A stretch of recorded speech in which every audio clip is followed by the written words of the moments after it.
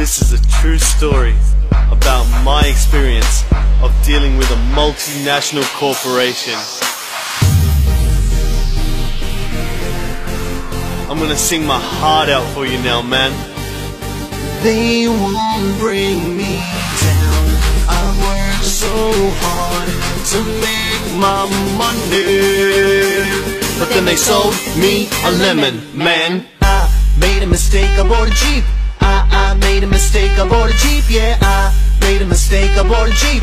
Don't you make a mistake and buy a Jeep, yeah. I made a mistake, I bought a Jeep. I made a mistake, I bought a Jeep, yeah. I made a mistake, I bought a Jeep. Don't you make a mistake and buy a Jeep, I had a master plan, I spent 60 grand on a Grand Cherokee to transport the family. I thought a new car would be safe with a baby on the way, and it just wasn't the case. After 15 faults, 3 times it was told, can't risk being in this car no more. So I take it back to the dealership for the mend. The fix that we drive out breaks down again. This car's giving me anxiety. I must have bought a type of citrus variety. So I call FCA cause I am done. Hell no, son, no replacement, no refund. But why? It's been about 5 times in a year. Cause it's not considered a major fault, dear. So it's true, and I thought it was just a rumor. Chrysler makes its money out of bullying the consumer. Chrysler makes its money out of bullying the consumer.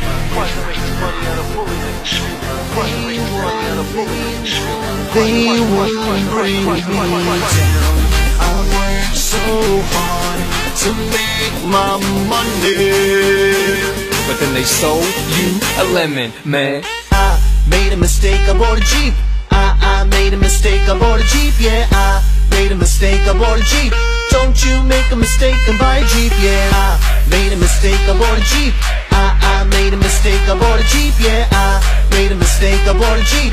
Don't you make a mistake and buy a Jeep, yeah. So you know what they say, if you pee on the tree, the lemons grow nice and big and juicy. Then they relabel it the Grand Cherokee. There's some fucked up ethics in this company.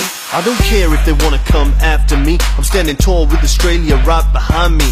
I'm fighting for the whole lemon community so they can shove their extended warranty. I ain't making it up, I'm making lemon tang, I'm making lemonade, I'm making lemon meringue. They didn't sell me a car, sold me a lemon, man. And if I'm going out, I'm going out with a bang. So you already have to buy a Jeep. There's so many other alternatives. So what do we do now? Nobody can tell. Or like Ashton Wood, I send it straight to hell. Chrysler makes its money out of bullying the consumer. Chrysler makes its money out of bullying the consumer. Chrysler makes its money out of bullying the consumer. They won't bring me down. I work so hard to make my money, but then they sold me a lemon, man. It's a road condition, sir, to make it pull to the left, pothole, speed humps and all of the rest. So there's nothing we can really do about it. But in your TV ad is driving up a mountain. Important for y'all to know my sentiment. I'm just angry, I'm not complacent about no refund and no replacement. This thing is dangerous and that's no understatement.